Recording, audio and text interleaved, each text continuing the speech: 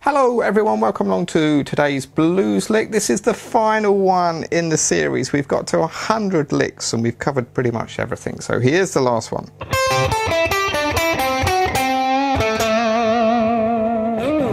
So this one is pentatonic, A minor pentatonic. So it's 8 on the high E, 8 on the B, 5 on the high E, 5 on the B.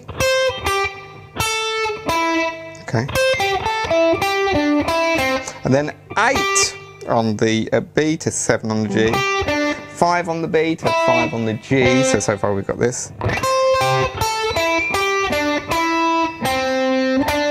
And then 7 on the G to 7 on the D.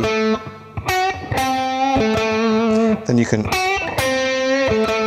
bend that major pentatonic shape, that's 7 on the B, kill it with your hand.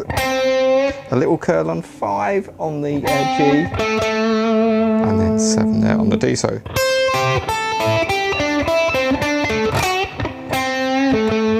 let me do that again for you.